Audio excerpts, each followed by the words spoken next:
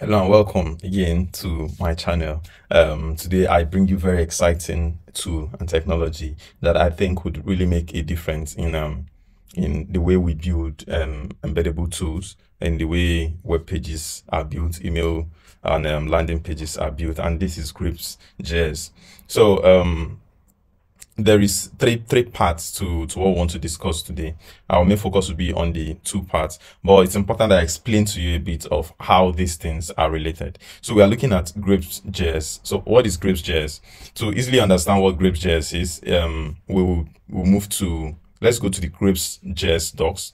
So GrapesJS is a page builder or HTML builder. But here is the difference. It's a bit different from the normal HTML or page builder you already know. For example, they point out to the fact that you can embed this into your own stuff. So if you feel like you want to build a page builder, this becomes a framework for you to build your own page builder, you see. And now something else that they say that makes this a bit different from many other page builder is the fact that you have total control of the system. After all, you built everything from the scratch, and they give you the tool to build this from the scratch. If you check out the blog here that was written by the CEO, this particular one, GrapesJS and Beyond, introducing Grapes Studio and our plans for the future. I think it is this one. One of these, I read it, and it gives you a big picture of how they are really different from every other page builder out there. So one good thing is it doesn't add like an overload onto your system. It doesn't use an iframe. It is something you can easily embed into your system and have total control of it. So here at the GrapesJS documentation, you can find all the tools that you need to build your own page builder from scratch. Everything is given to you here: the components, the blocks, the assets, and all of that. Now, I've introduced this to you for you to understand the background of what we'll be talking about today. Our main focus is not on GrapesJS, but on products that have been built on GrapesJS by GrapesJS company.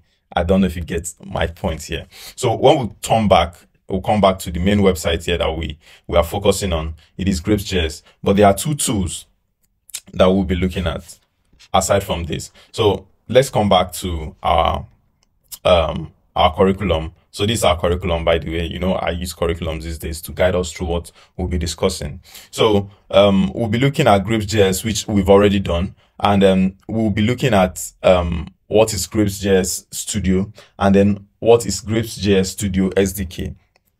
So these are three different things, and I need to help you understand the difference between these three. So let me check out the intro. I've already introduced this. So let's look at the difference between GrapesJS, GrapesJS Studio, and then GrapesJS Studio SDK. All right. So let's come back here. And once again, I said that GrapesJS is the framework on which you can build other page builders, because GrapesJS gives you all the tools that you need, right? Now, the next thing is, what is now GrapesJS Studio? So GrapesJS Studio is a platform that has been built on top of this GrapesJS that helps you to build HTML landing page, web pages, or email pages on the fly. So when you come back to this landing page here, which is grapesjs.com, and click on this try editor, it takes you to a studio here that have all the tools that you'll be needing to build out a particular web page. Now, I've already started editing, build something on this, which I'll delete and we'll rebuild together. But this is what you are supposed to land on top whenever you get to that page. So I had to use a different browser to open this so that you see what you should be expecting when you land on this page. So, like I said, this is a landing page builder. It helps you to build. Now, after building, you have full control because you can easily generate the code that you have been able to build based on the drag and drop that you've used so far. There is the HTML, there's the CSS. So you can easily generate this code and take it to your best editor and then start doing some more configuration and all that, and then you are able to build out something really cool in a very short amount of time. Now, it's not just that you're able to build out something cool, you also have full control of it, unlike most no-code tools that you would not have control over the code, and that might become frustrating when you are trying to build out or make certain corrections that might be a bit difficult to do using the drag and drop that has been given to you. All right.